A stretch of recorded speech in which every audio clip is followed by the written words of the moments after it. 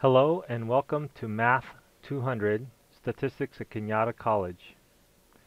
Here we begin our study of probability and statistics.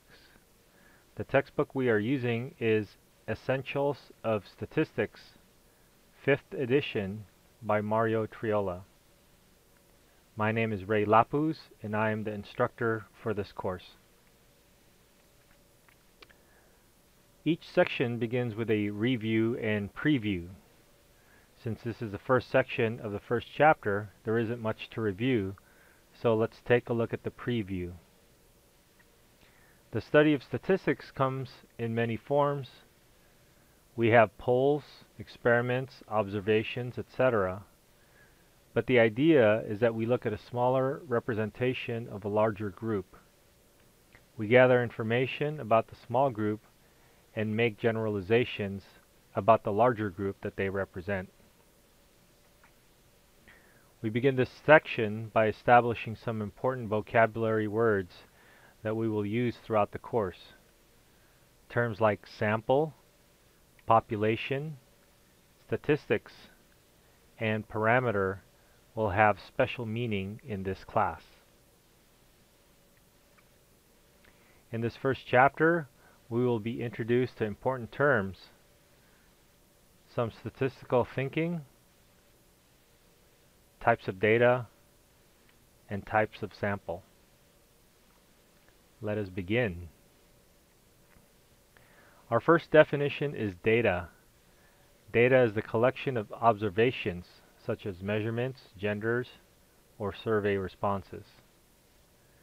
Basically, data is the collection of things that we want to study.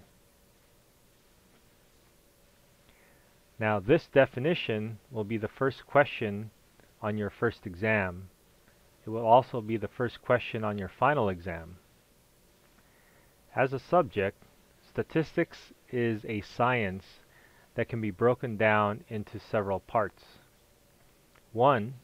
We plan and collect data. 2. We organize, summarize, and present the data. And 3. We analyze and draw conclusions about a general group based on the data we collected. The picture shown here was a cover of an older edition of Triola's textbook, and it really sums up the definition of statistics. The population is the big group that we are interested in studying. This could be all of Cañada College students, all the basketball teams in the NBA, all of the peanut M&Ms, or all of the presidents in the United States. Let's consider the population to be all the Cañada College students.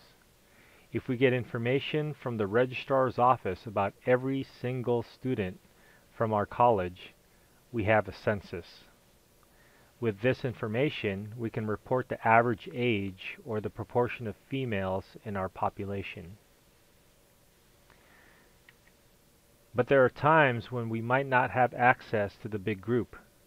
In these cases, we would need to find a subgroup. We would have to obtain a sample. We would want the sample to be representative of the whole population we are studying.